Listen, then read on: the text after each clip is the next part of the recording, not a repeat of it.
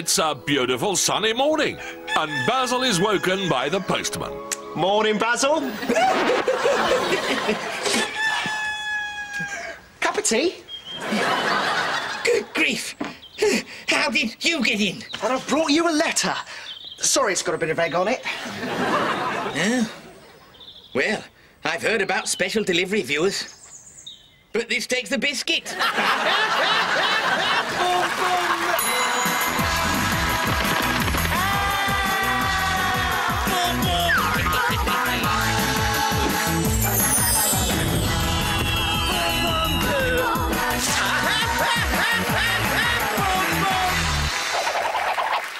I see. It looks very important, doesn't it? Morning. Who is that? The postman. Why is he still here? Don't ask me. We still haven't got rid of the gas man you let in last week.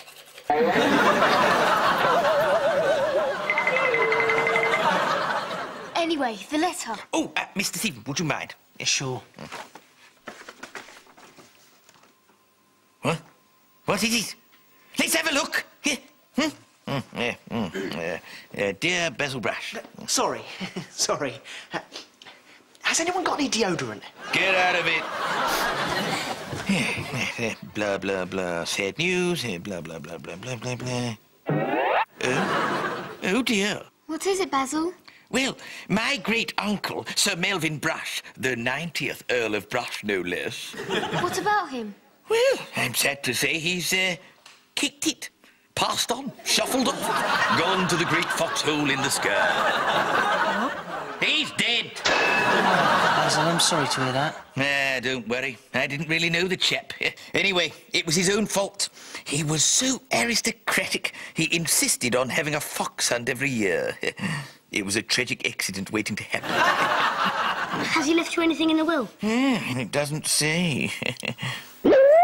Hang on. Where's my family tree? Not that one. Do you mean this? That's the fella.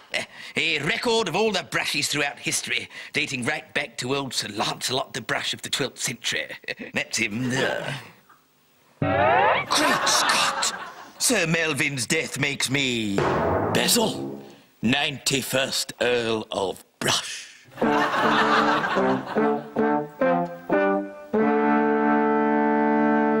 Oh, very nice. Look. Have you quite finished? You know what? If you're an earl, then that means our flat is a castle, or a palace, or a stately home. Our flat, stately? Yeah, you know, open to the public, guided tours, coach parties, the whole thing. You've got to be joking. I never joke when there could be money involved. I just need to make one quick phone call. I see. Do you think young Dave is planning some convoluted money-making scheme involving me becoming a member of the aristocracy? Yes, me too. So, are you going to become all snooty now that you're a noble fox? Me? I'm not one to get all high and mighty. You just watch. I won't change a bit. Now, unpleasant peasant, peel me a grape. Before or after I punch you on the nose?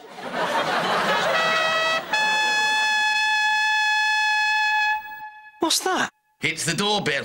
I had it changed. I thought Bing Bong just wasn't aristocratic enough.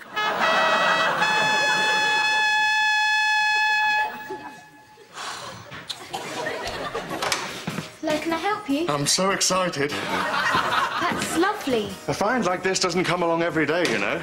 No, I'm sure it doesn't. Do you want to tell me what you're talking about? A real-life stately home right in the centre of town.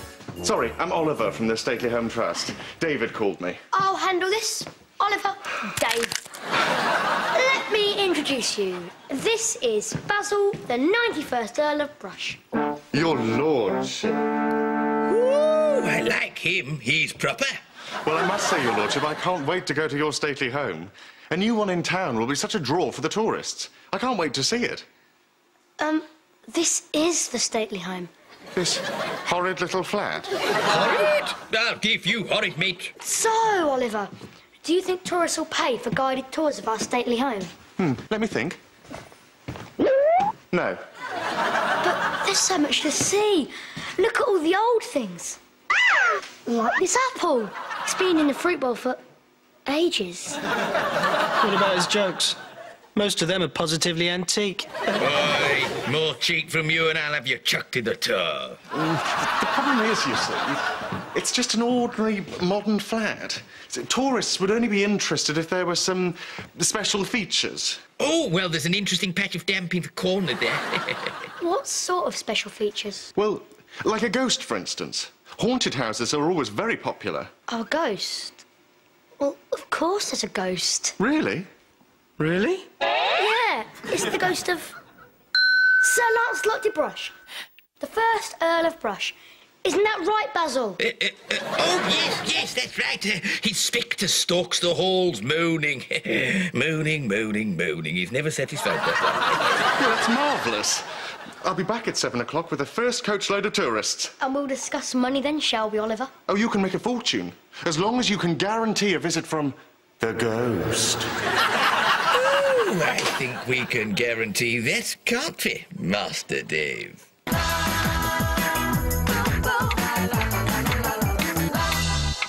No way. There is no way I'm letting coachloads of tourists traipse all over this flat. I never get any peace as it is. Dave's noisy, Basil's noisy. The flat upstairs sounds like a building site. Can you hear them downstairs again? Always shouting. I'd have words. But Basil, can't you see that this is all going to end up in some convoluted and, frankly, unbelievable disaster? You've read the script, then. Now, come on, chaps. We've got work to do.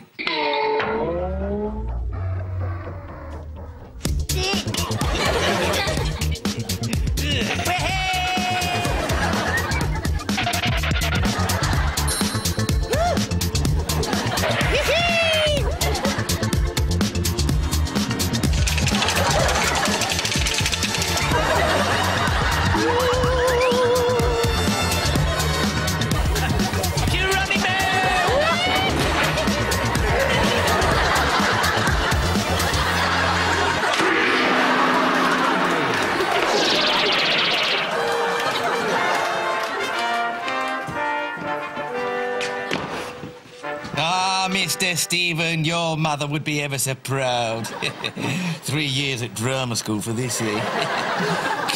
Have you got your tray? Yes. Right, what have we got, chaps? Master Dave, you take me through it. Well, we've got pencils. Very nice. And they all say I was spooked at Brush Manor. Catchy. I like it. I'm sorry, but that pencil doesn't have a point. I could say the same about you. If they want to sharpen them, they can buy a I was spooked at Brush Manor pencil sharpener. See, Mr. Stephen, Master Dave thinks of everything. What else? I couldn't think of anything. I have to live with this. Positions, everyone! That'll be Mr. Oliver with the suckers. Oh, I mean, guests.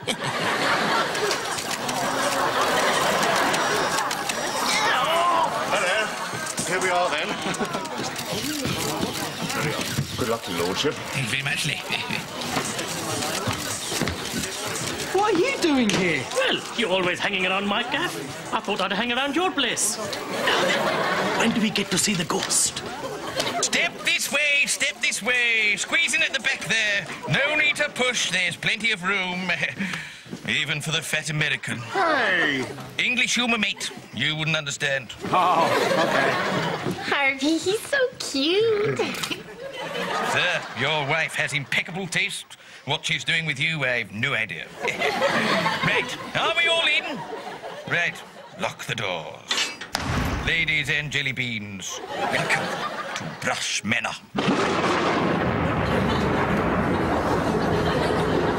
Eggs for breakfast, was it?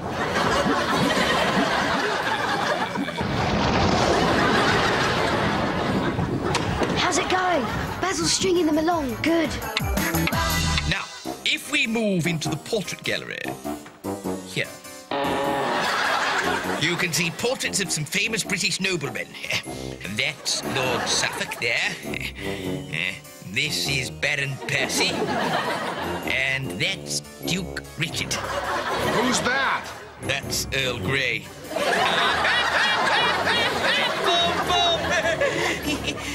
It took me hours to paint that. They could at least chuckle.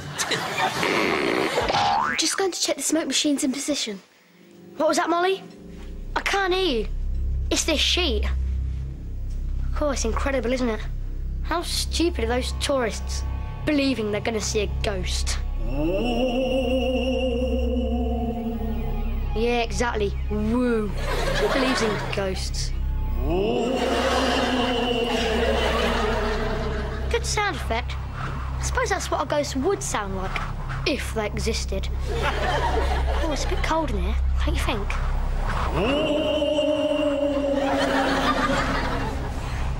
Now, what were you saying? So is this really a 19th century authentic Elizabethan teapot? You betcha. King Arthur himself used to have a cuppa out of that on his way to the joust. Oh, honey, I just gotta have one of these. Okay, darling. Your earlship, how much for this here kettle? Well, it's a family heirloom, sentimental value and all that. How does 200 quid grab you? Very reasonable. Good. Then let's say 300, shall we? Now, who wanted Henry VIII's personal toaster?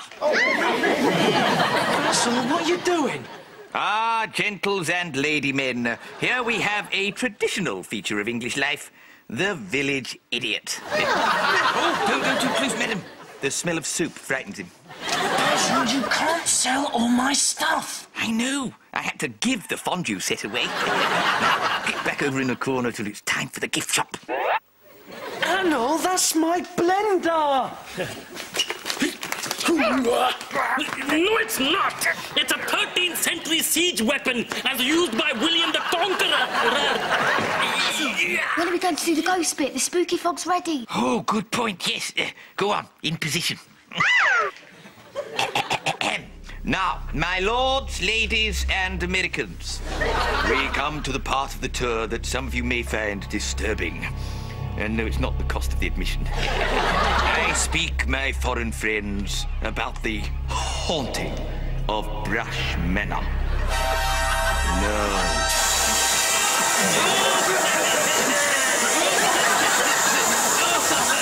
Oh, blimey. I think I'm suffering from passive special effects.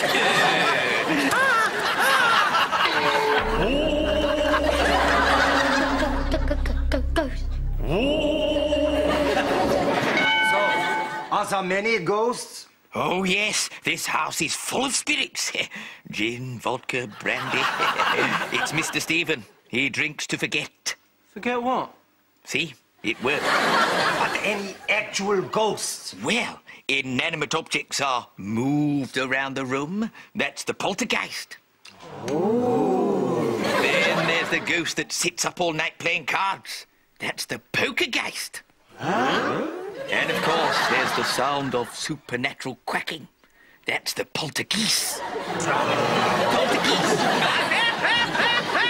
Boom, boom, get it, poltergeist. Oh, come on. You'd pay a fortune for this on the stage. Please, you are wasting our time. When are we the ghost to be seen? Why don't you put a sausage in it, eh?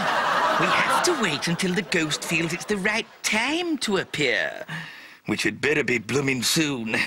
Molly, where's Dave? Okay. I don't believe in ghosts. It's just a trick of the light. Or something I ate. Or both. So, when I take my hands away, there won't be anything there.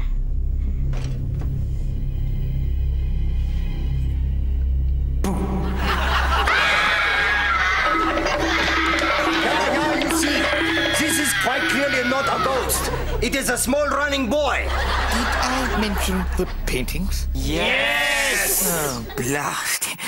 Well, if you'd like to come through to the library... We haven't got a library. Well, what's that room with all the books in? That's the toilet. This is most unsatisfactory. I insist on seeing the ghost.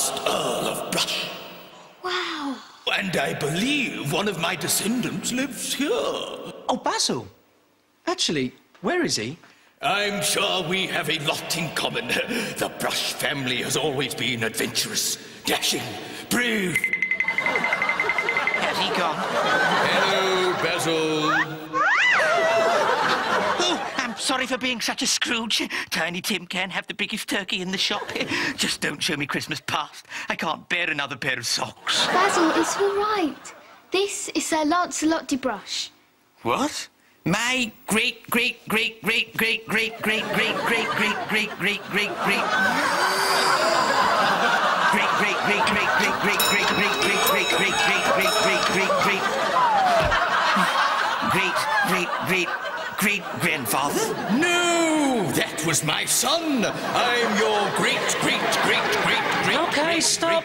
I think we get the picture. Well, as one trouser leg said to the other as it was being adjusted, that's a turn-up. My own ancestor, knocking about in the kitchen. Actual ghost. It's amazing. You must have some incredible stories. Yes, I've had an interesting life and death. I'm currently planning an autobiography. It'll be ghost written, of course. Ghost written. Get it? Boom, boom! I can see where Basil gets it from. Ah, yes, my good looks, my charm, my earldom. Ah, yes. Oh, dear. Is there a problem? Yes, well, you see, I've come to tell you some bad news. About the earldom? Yes, I'm afraid I lost it. When I called myself the first Earl of Brush, I should really have said the first and last. You see, I bet it on a jousting match. I was sure Warwick Castle United were going to win, and lo and behold, Red Star Plantagenet stole it in sudden death. So you see, the Brushes haven't actually had an earldom since then. Sorry. He's cut off my nobility. I've been disinherited. Well, you were never actually inherited. Ah, well, the gravy train of destiny has been well and truly shunted into the roast beef sidings of fate, leaving us once again to feast on the stale Yorkshire pudding of misfortune. What are you talking about, you loon? Dunno, I'll just learn it. Well, it's made me peckish anyway. Fancy staying for dinner, Sir Earl? Afraid not. Being a ghost, fool just goes straight through me. Besides, I've got to get back to the world of the living dead. Oh, right, yes, the netherworld. No! I've got a cabaret booking on a cruise ship. Boom, boom!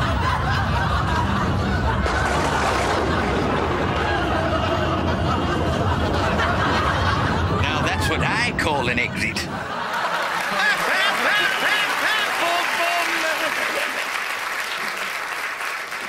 I say, Sir Lancelot was a nice chap, wasn't he? For someone who was dead, he was very full of life. Must be the famous Brush sense of humour, what does it? Yeah. Most of your jokes have died, but they seem to live on. Why, you're just jealous you didn't get to be nobility for a day like me. I say, Mr. Stephen, did you hear something? Mr. Stephen, you don't think it's another ghost, do you? Well, go and check. No, I can't. I'm both scared and lazy. You check. All right.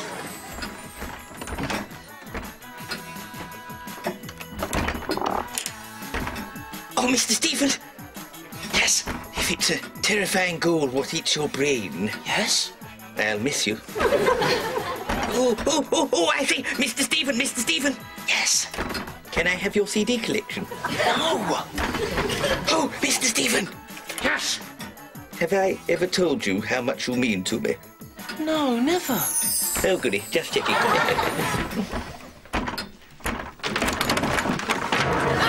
Please. We're out.